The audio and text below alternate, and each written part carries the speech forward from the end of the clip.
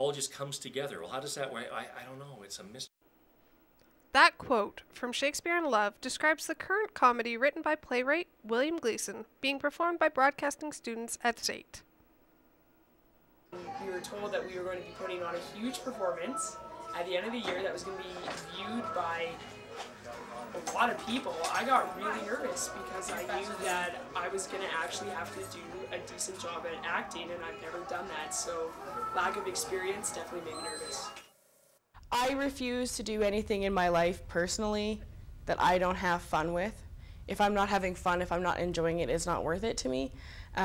And so I try to bring that to everything I do and try to encourage that from everyone in the group that I'm involved with.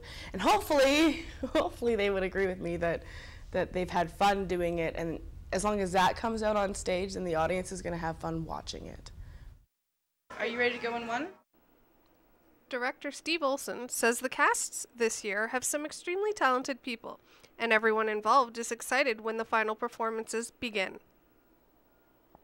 But what we've noticed this year is people started bringing to the table character development way beyond what they should have been bringing early on in the.